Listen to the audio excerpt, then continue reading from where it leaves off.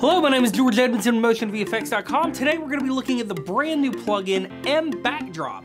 mBackdrop comes with 70 different fully customizable backdrops, and I'd like to show you a few right now. Let's go. Check this out. What if you wanted to get some hearts from social media? Maybe some likes? We got a backdrop for that. What if you want to do a text presentation? Like all these bits of text that I've put in here. You could do that too.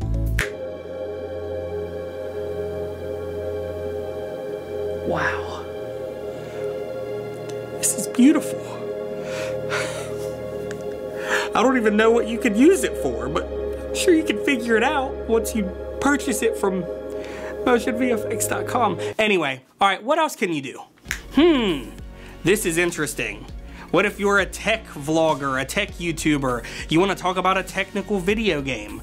I don't know, like I said, you figure it out once you get it from MotionVFX.com. Anyway, let's get started with the tutorial. I'll quit yapping. Here we go. mBackdrop is located in your titles browser under mBackdrop. mBackdrop comes with 18 abstract backdrops, 11 futuristic backdrops, 11 gradient backdrops, and 30 simple backdrops. To apply mBackdrop, simply click and drag into your timeline. mBackdrop will come in as a title layer.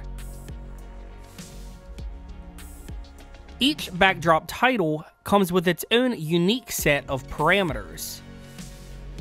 For instance, in backdrop number 70, we have our animations in and out, our frame, along with on-screen controls,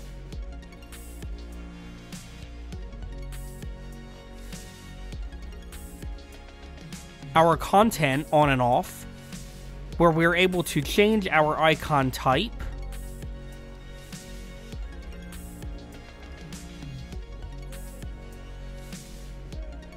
along with our colors, particle distributions, life, randomness, speed, etc. So why don't we add some text on top? In this tutorial, we are also going to be using mtuber2 alongside for our text.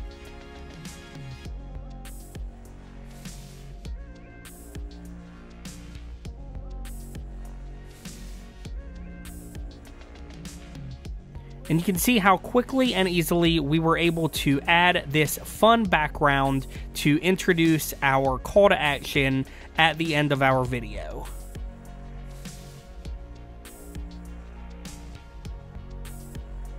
Now, of course, you can also use keyed footage. If we hop over to our other timeline, you can see our introduction. We brought in some keyed footage and scaled appropriately to match our backdrop number 54. In our parameters, we made some changes to our bar, width, and height, as well as our roundness. We utilized our text from mtuber, and we had this opening dynamic scene.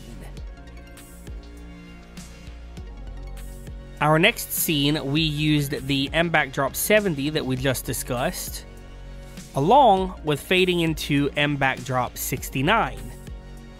Pushing forward, we are utilizing mBackdrop 13, and with these, because we are doing those jump cuts, we have disabled our animation in and outs.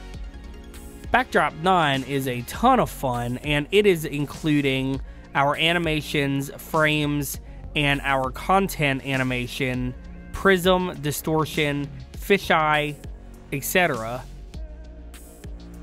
And the final that we used was mBackdrop number 27 below our keyed footage. mBackdrop 27 is pre-animated, and you can make quick changes to where your animation will end up landing without the use of keyframes.